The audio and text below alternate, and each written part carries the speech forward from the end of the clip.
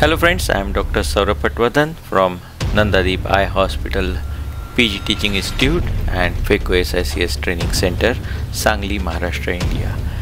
In our center, we have a lot of teaching activities which includes hands-on training as well.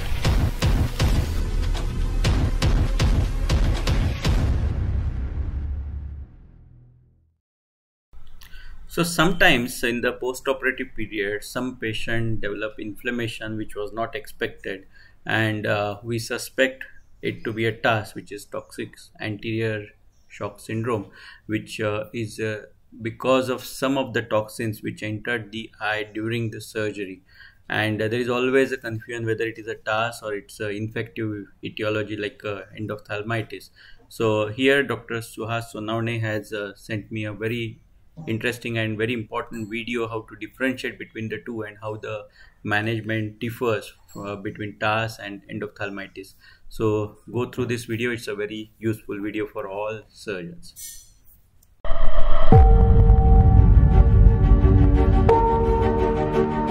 Dear friends, today I am going to discuss how to differentiate between TASS and endophthalmitis. Let us assume the situation that one fine day you are operated 3 cases for cataract surgery, you have done nice phacoemulsification with foldable oil, there is no problem in the surgery, but when you open up the patch in next day for the dressing, you feel devastated by seeing the horrible post-operative result that the eye is full of corneal edema, there is a fibrin reaction with hypopyon. You never expected this kind of result. Next day, in spite of a beautiful surgery, you are in dilemma. What is it? Is it endoph or is it TASS? What should I do now? Should I give intravitreal?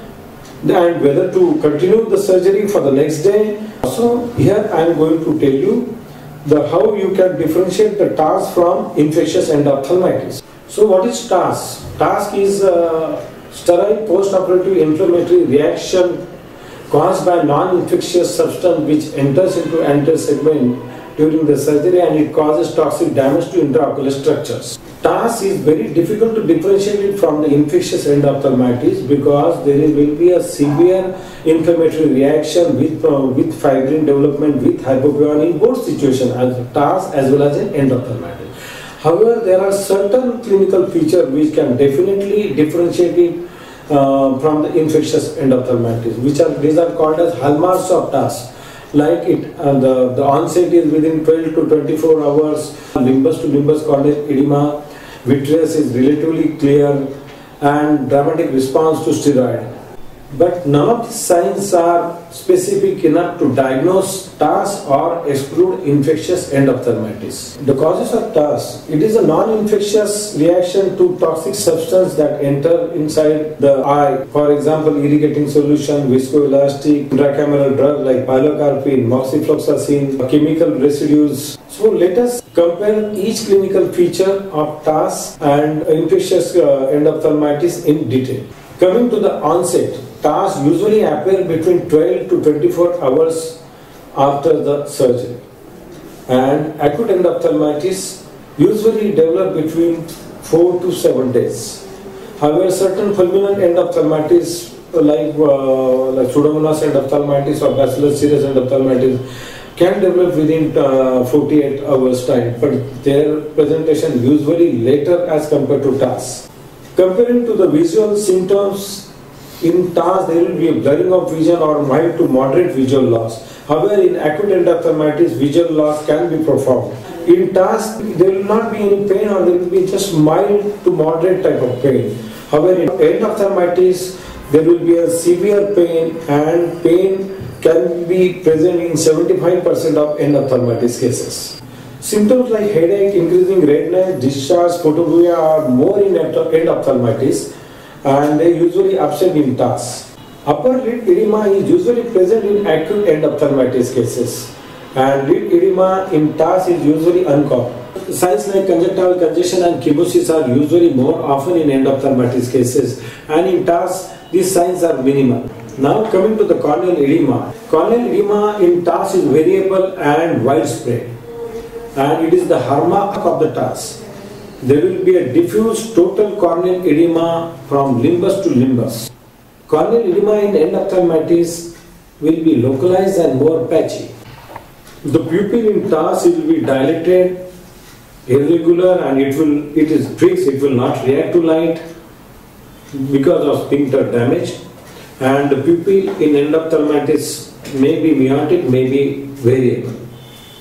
AC reaction, there will be mild to severe reaction with sales, flare and hypopyon, fibrin formation over the iris and over the anterior surface of the eyelid. In TASS, exudate usually white. In acute endophthalmitis, there will be a marked inflammatory response in the AC with hypopyon and exudate usually yellowish. Intraocular pressure in TASS usually on higher side. Sometimes it can go as high as up to 40 to 60 millimeters of mercury. Intraocular pressure in endophthalmitis is usually normal. The fundal glow in TASS will be normal or mildly poor, but fundal glow in endophthalmitis will be poor or upset. In TASS, fibrinoid reaction usually in anterior chamber, there will be no retinal involvement. However, in endophthalmitis, there will be a retinal periphlebitis and mid-peripheral retinal hemorrhages in early stages. In TASS, vitreous is usually clear, and in endophthalmitis, there will be a marked inflammation in the vitreous. In B-scan, in TASS, vitreous cavity is usually clear, whereas in endophthalmitis, there will be mild to moderate echoes in the vitreous cavity. Gram stain and culture from the vitreous tab and AC tab will be negative in TASS cases, however they usually comes positive in acute endophthalmitis. So there will be a dramatic response to steroid in TASS cases, however in endophthalmitis there will be a temporary suppression of inflammation because of visual outcome usually better in cases of TASS as compared to acute endophthalmitis. There will be a dramatic response to steroid in TASS cases.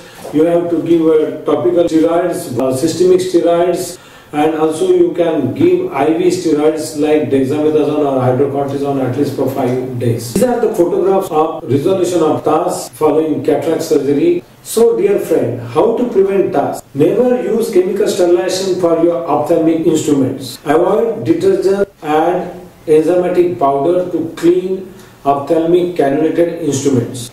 After the surgery, clean all your instrument thoroughly, make them dry. If you are using ultrasonic cleaner to clean your instrument, then change your bath solution every time. Minimize intracameral drugs like moxifloxacin, pilocarpine, adrenaline, lignocaine, and finally use good quality of irrigating solutions, viscoelastic materials and oils. Thank you for listening to this.